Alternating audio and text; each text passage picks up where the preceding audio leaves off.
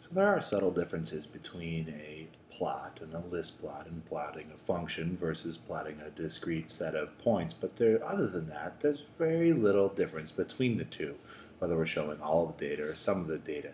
And really the goal in most of physics is to make your data match your function. But I really want to talk about here, as we're ending, sort of the scope of things and how big can things go. And it can go pretty big. What if we wanted to graph all of the trajectories, or many of the trajectories, say 10 of them, with various launch angles? Well, we could do that, and we could see where each of them would land up. Or what if we wanted to graph a series of other functions in a series of time? Well, Mathematica will happily do that for us as well. And, if you wanted to graph a series of sine curves, you wanted to fill them in looking for overlapping, yep, can do that as well.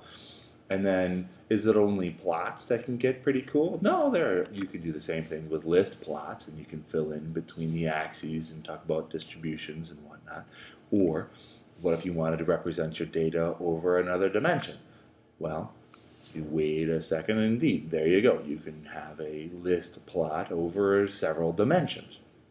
So hopefully you've seen that Mathematica is a very powerful graphing tool and have been introduced to some of the options which are available to you to customize your graph.